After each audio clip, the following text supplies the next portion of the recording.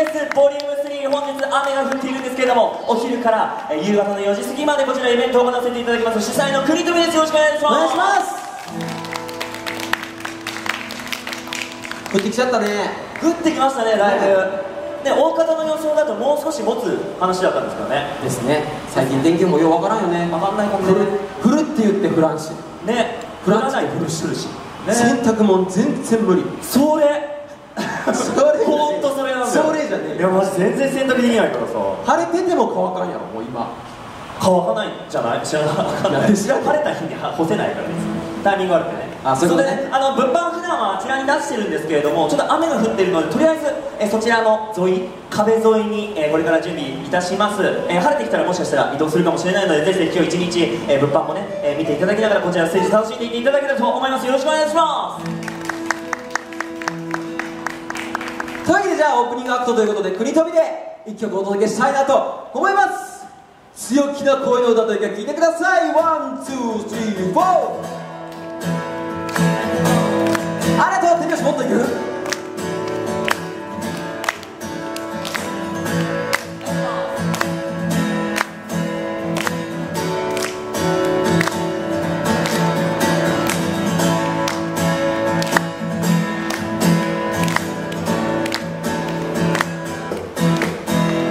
照れくさくて愛してるなんて言えないこの頃、今じゃして気もしないけど服の好みが変わったね。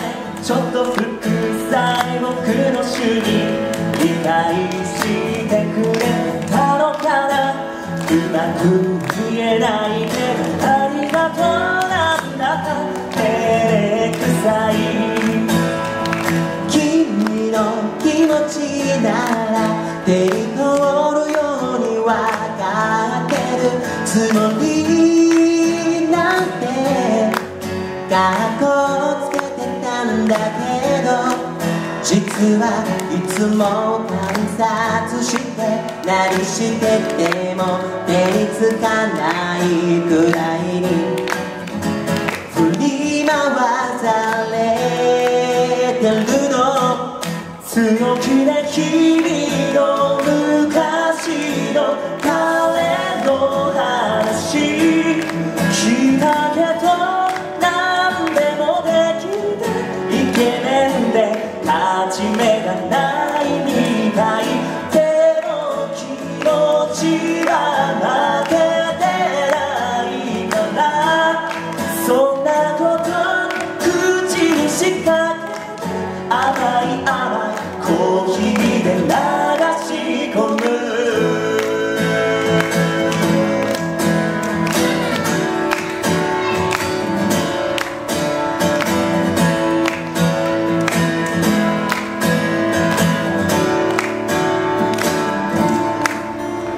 近頃ぴったり隣に座れるようになったけど、小さな手の気になる小さな携帯画面僕が覗き込んだら真っ暗に見える保護シールあるのは携帯だけになってめめしいこと考えてる。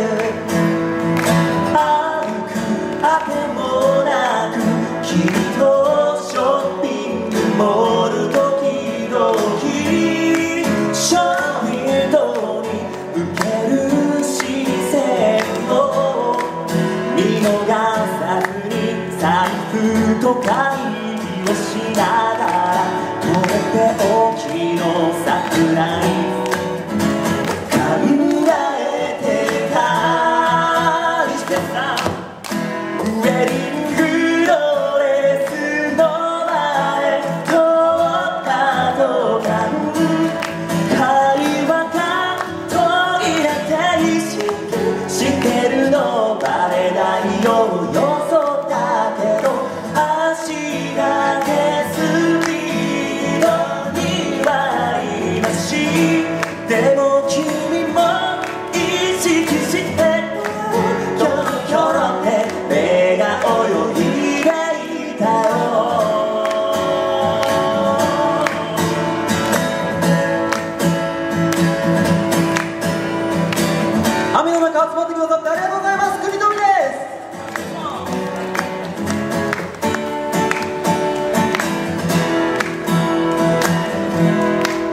強気で君をいつまでも愛してる、そんなこと口にしかけて人が来てまたバイトの話、終電がホームに邪魔しに来て、朝からまだ頑張ってね、いつも通りのさよならしたんだ。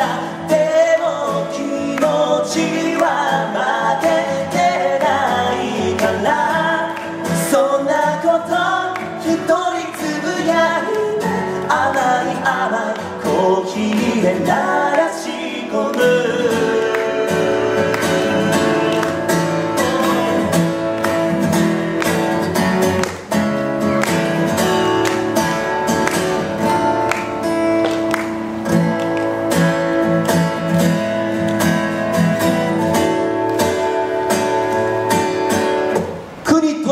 Vol.3 よろしくお願いします。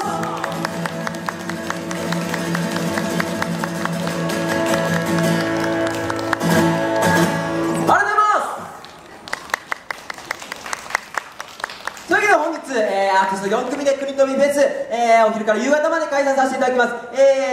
ステージの端の方に、タイムテーブルあるんで、ぜひともチェックしながら、遊んでもらえたらなと、遊んでもらえたら遊びに来てもらえたらなと思っております。